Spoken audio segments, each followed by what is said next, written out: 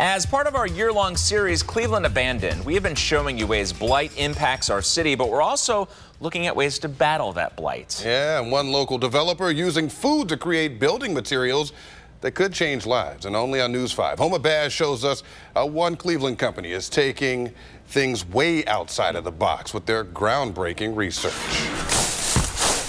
It starts with waste.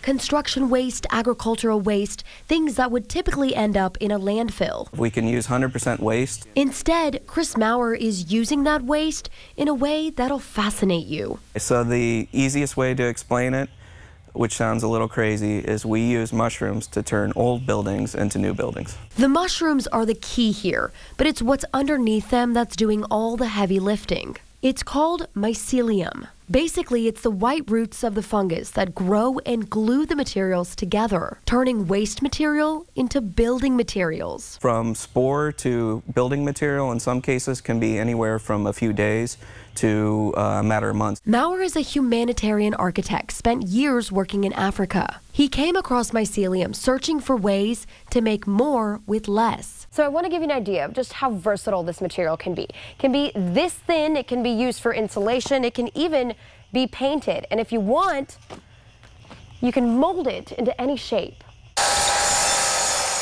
It can also be cut into any shape you want. And while they aren't ready to build an entire house with this material just yet, they are building something. I saw an example of the material that came out and was really impressed and thought this could be something. That something is going to be an agricultural shed at Ohio City Farms. Sustainability giving way to even more sustainability. We'd love Cleveland to be the first city that has a full structure built out of this material. Back in the lab, you might be wondering what happens to the mushrooms once the materials are made. Luckily, that's the simplest part of this story to explain. We usually eat the mushrooms.